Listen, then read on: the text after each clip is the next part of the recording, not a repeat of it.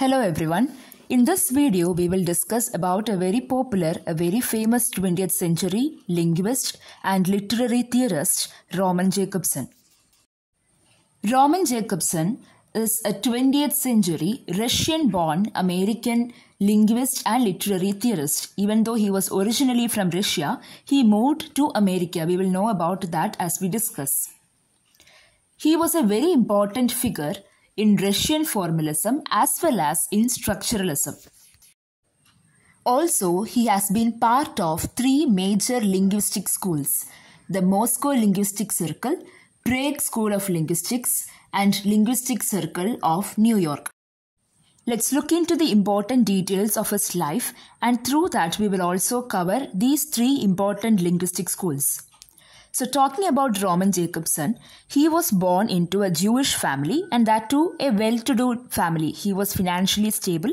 He did not have any financial troubles as a young man. Even as a child, he was very fascinated about language. So he learned language in college. He learned in Moscow University. And here he became part of this linguistic group called the Moscow Linguistic Circle. As it is known from the name, the Moscow Linguistic Circle is a group of linguists from Moscow. And they were active during the early 20th century, that is around 1915 to 1924 approximately. And this was the period when they would come together, they would discuss language, linguistics, and phonology, morphology, and all these elements that are related to language. And among the members of this Moscow Linguistic Circle, we have two important people for this particular video: Roman Jakobson and Nikolai Trubetskoy. Here I have specially mentioned Nikolai Trubetskoy's name because he is one of the important collaborators with Roman Jakobson.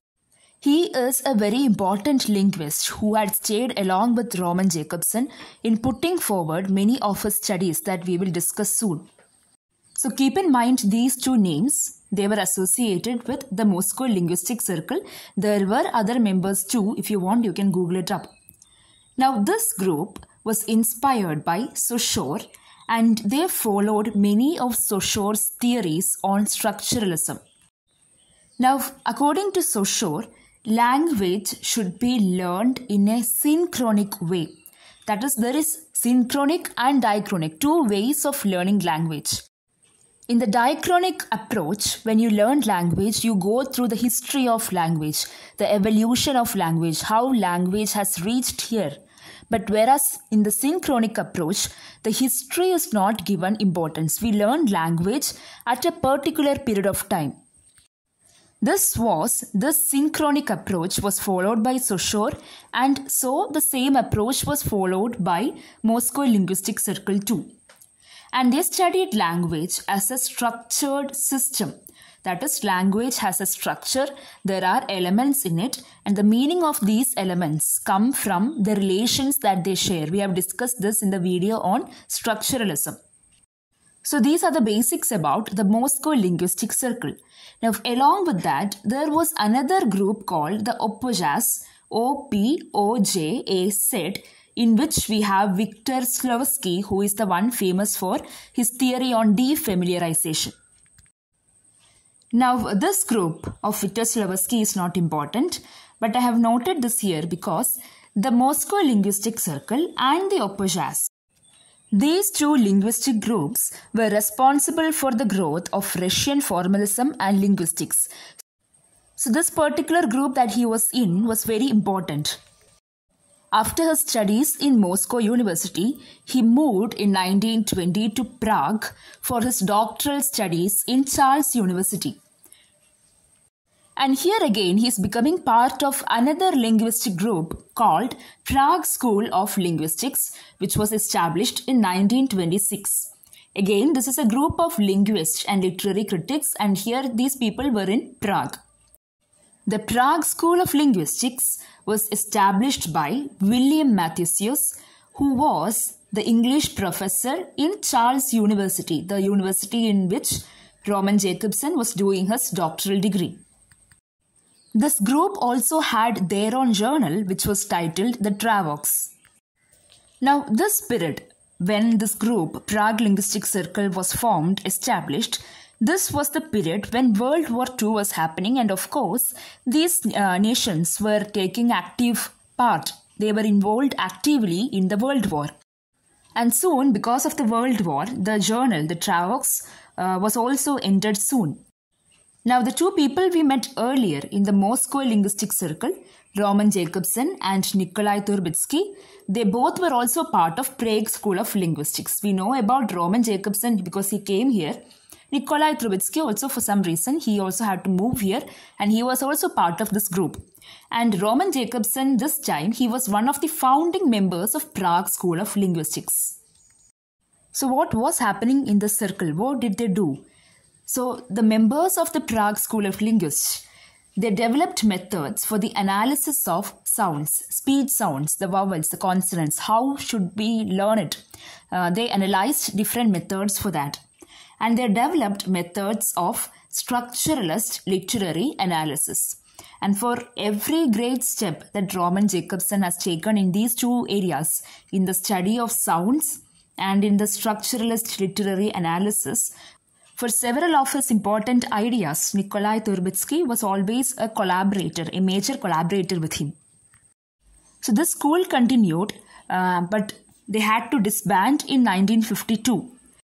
But still, the Prague School of Linguistics was thought to be one of the first or one of the major schools that learned phonology. Phonology, the study of speech sounds, were there even before then.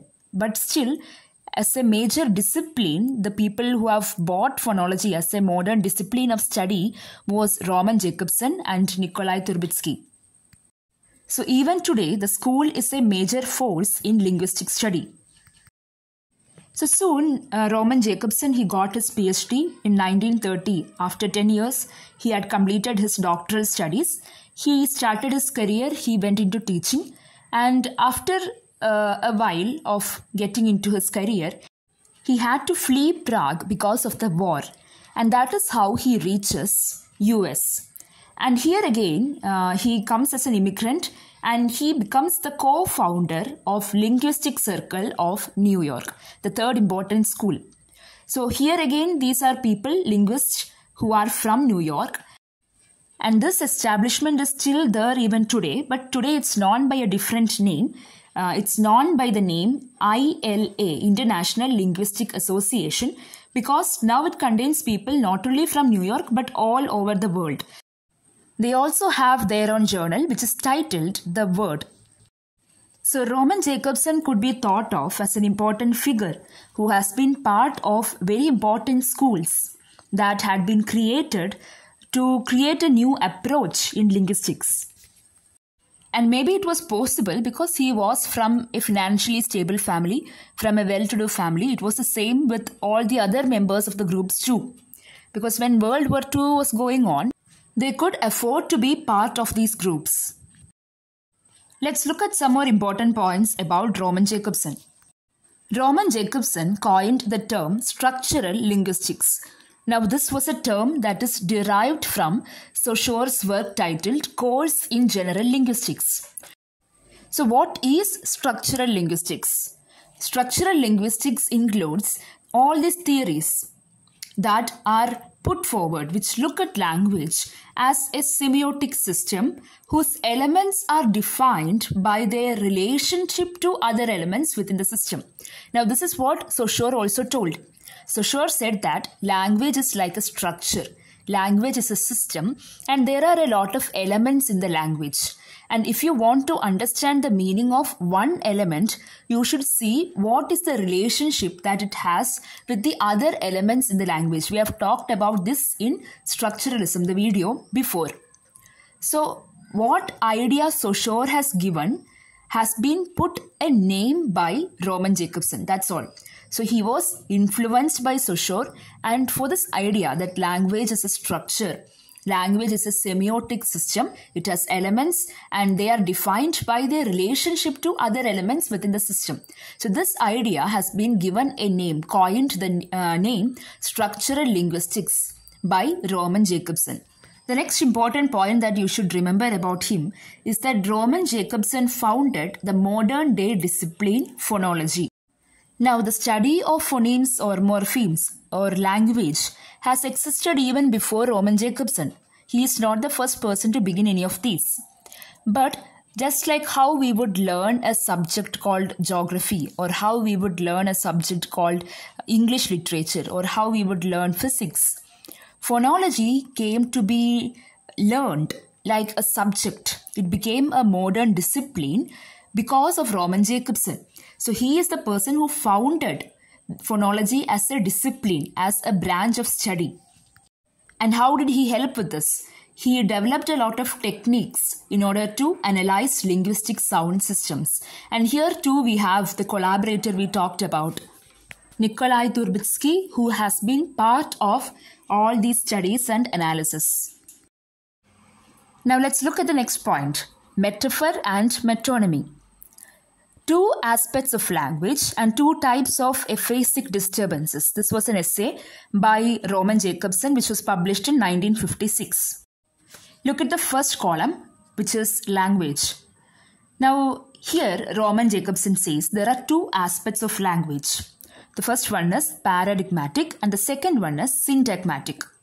Now in the first step, that is paradigmatic, whenever we have to say something, we have a lot of words, lot of vocabularies. We choose the right words, the appropriate words. Suppose I need to say my bottle is green in color. I should have these words, bottle, green. I shouldn't use the word yellow instead of green. So I should be able to approximately take the words, the correct words. So this selection of words come under paradigmatic. And after the selection of the words, again we have another process. We have to put these words in order. We have to combine these words in order. And this comes under syntagmatic. Now it is based on this that we are going to see what study Roman Jakobson has made on the aphasic patients. Now aphasic is a language disorder. It is the inability of a person to communicate properly. So what Roman Jakobson did is that he brought a lot of people who are affected by this aphasic disorder, patients who have this problem, and he did studies on them. He learned them and he understood that there are two types of aphasia. The first one he named it as similarity disorder and the second type was contiguity disorder. In this first type of aphasia, the patients were having a trouble with choosing words. I've put the arrow that the similarity disorder is related to the selection and contiguity is related to the combination. So in similarity disorder, the patients were not able to select. They were having trouble with words which were kind of similar. So they couldn't select proper words and thus they had this learning disorder. And in the second type, that is contiguity disorder, getting the words were okay. These patients had good vocabulary, but they couldn't combine it properly. They couldn't associate the words properly. So this was the study that he made. So there are these two aspects of language and we have found that Roman Jakobson realized that there are two variations in aphasia, in learning disorders. One is similarity disorder and the other is contiguity disorder. So, and these are related too. Now, he says the two aphasic disorders correspond to two figures of speech, metaphor and metonymy. That is, similarity disorder could be corresponded with metaphor and contiguity disorder with metonymy. See, just like how we told there is a problem in selection because of the similarity between words. Metaphor is also the same. It's also a figure of speech which works on this principle of similarity. The same way, metonymy works with associating one word with another word that is related to this. So Roman Jakobson says, imagine metaphor and metonymy in two different poles, like North Pole and South Pole. So language has a bipolar structure. On one side we have metaphor, on the other side we have metonymy. And language moves. It keeps moving between the metaphor and metonymy. That is, when we speak, if you notice how we speak to another person, We either speak because of the similarity of the topics. Maybe we were talking about one person who is sad and we remember about another person who is also sad because of a similar situation. So because of similarity, the topic is changed from this to that. So one topic leads to another through similarity, like the metaphor. And coming to metonymy, sometimes we talk about one topic and then move to another because of the association. We associate it with something else and then we move on. So the way we speak oscillates between these two poles, between metaphor and metonymy. So language, according to Roman Jakobson, has a bipolar structure. And because there is a problem in one of these, in this aphasic patients, that is why they couldn't communicate properly. They couldn't either select properly or they couldn't combine properly. Or talking about the figures of speech, they couldn't move from one topic to another with similarity or through association. So this is another idea put forward by Roman Jakobson. With that, I am winding up my video. I hope it was useful for you. Please let me know your suggestions in the comment section. Thank you so much for watching.